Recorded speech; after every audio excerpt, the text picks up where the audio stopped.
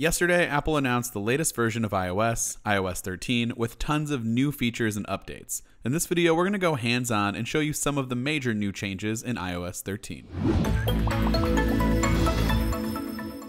Before we get started, be sure to subscribe and hit the bell to get notifications whenever we share a video. The most obvious new feature is dark mode. We won't spend a ton of time on this, but we do want to show you some system apps that have been updated, like notes, messages, settings, etc. For the most part, each application looks really good in this dark setting, but you do get a few instances where the text didn't quite make the switch, and you're left with either dark text on dark background or HTML emails that have just not formatted correctly, leaving a lot of white space. You can turn dark mode on in the settings under display and brightness, with options to have dark mode turn on automatically with sunrise and sunset, or set a custom schedule. You can also turn dark mode on in the control center by 3D touching the brightness slider and toggling the appearance icon.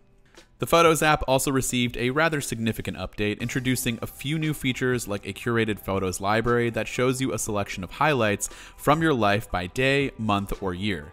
The photos or videos are organized in a way that makes it easier to browse and relive your favorite moments and not be bogged down by annoying accidental screenshots. The image editing interface in Photos has been overhauled to make it easier to make quick tweaks to your images, and there are new portrait lighting adjustments for moving the light closer or further away depending on the look that you're going for. Apple also added a new Sign In with Apple privacy feature in iOS 13 that gives you a convenient and data-safe way to sign into apps and websites. Your Apple ID will be able to authenticate your account via Touch or Face ID, and developers will not see your real info but rather a unique random ID.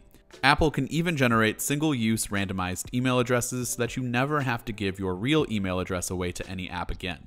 Two-factor authentication is built into this feature to give you even more security.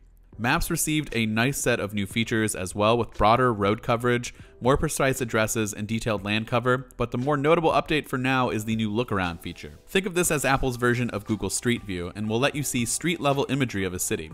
It's pretty fun to mess around with right now. Reminders got a much needed design overhaul and some new intelligent features that makes the app more useful than ever. The app breaks down and organizes tasks by today, scheduled, and all, and adds a new toolbar for times, dates, locations, etc.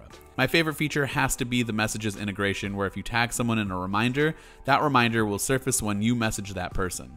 A new Find My app combines Find My iPhone and Find My Friends, and it's equipped with one of the better new features Apple announced yesterday, an option to track your devices even when they're offline by leveraging other nearby iOS devices.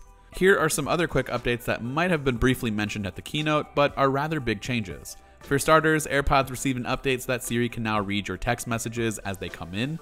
Once you connect AirPods to your iPhone in iOS 13, a prompt will appear asking if you'd like to turn on this feature. Unfortunately, I have yet to get this feature to work even after turning it on, but it might just be early in the betas for this. Another update around AirPods is the ability to share audio by pairing a second pair of AirPods to watch a movie or share a song with a friend. Unfortunately, again, we tried this feature out, but it did not seem to work, and we couldn't even get the prompt to show up allowing us to share with each other. iOS 13 finally brings up a new Volume HUD. It's definitely less obtrusive, but it's also a bit strange. It starts off as a thick bar on the left side of the screen, or top of the screen in landscape mode, and then it shrinks the longer you hold down the volume button. It's early, and there's certainly room for more improvement here, but it's definitely way better than what we had before. There's also a few new animojis available, as well as a ton of new customization options for your Memoji, like ear piercings, lip piercings, gap teeth, or even AirPods. Swipe to type on the stock keyboard is now available. As a fan of the stock keyboard, but also a fan of swipe to type, this update made me very happy, and it works pretty well so far too. Finally, if you're a CarPlay person, you'll notice a nice new upgrade to CarPlay that makes the UI seem a lot more sleek and modern, with an updated dashboard, a new calendar app, and Siri support for third-party audio and navigation apps. These are just a few of the bigger changes that Apple announced at the event, but we will have a video with tons of new updates and features in the next week, so be sure to subscribe to the channel so you don't miss that video in the future. This has been Dan with Mac Rumors. Thanks again for watching, and I will see you in the next video.